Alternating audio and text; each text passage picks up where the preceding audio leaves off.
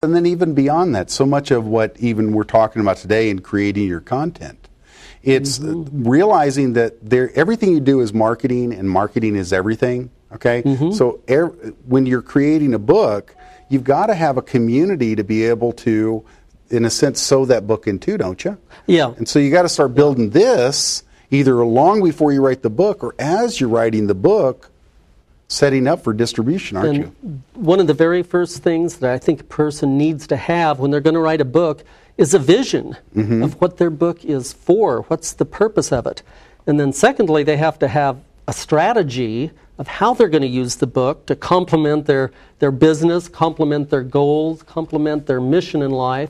And the third thing, you have to understand exactly who the book is written for, who's your target. Because if you precisely define who you're trying to reach while you're writing it, you can be a lot more focused and a lot more effective in addressing the audience that you're writing to just by knowing exactly who it's going to. That is awesome. So as we're creating content for today, so how would someone, like if we pull a slide up for creating your content, let's cover a couple of the points in this segment that you've got here. Conversation, it's conversations, phone calls, and then FAQ and SAQ. What are you talking about?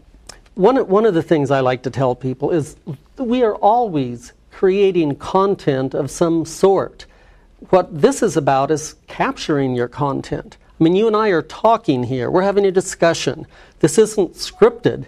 And as we're talking, we're creating content. And we're going to use that content in various ways. We'll have a video. We can create blogs with it. We can create articles from it. This isn't the only thing. You don't have to have a television show to create content. Take something really simple like a telephone conversation. When you're in business, a lot of times you get a phone call and somebody will ask you, well, how do I handle this problem? What do I do with this?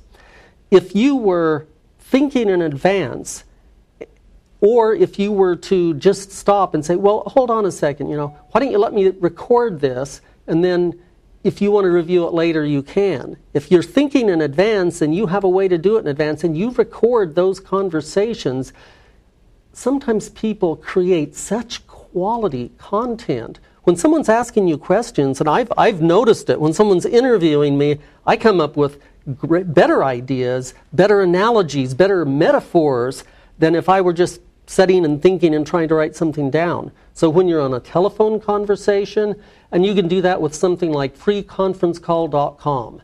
Just say when you have an appointment to call someone, just say, well, call on this line. And then you'll be able to turn it on, record it, capture that, and you have that information that you can later transcribe it.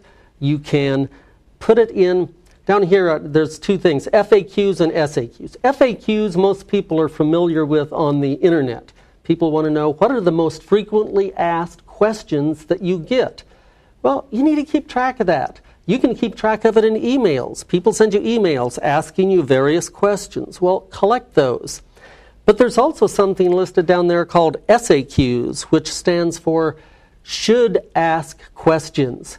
We all have the same people ask us questions over and over, but there's some things that in the back of our mind we know that, hey, they ought to be asking me this. It doesn't really matter maybe what the price is. What does matter is what do you get for it. And there's certain things that are should ask questions. And if a person sits down and records those, that's valuable content.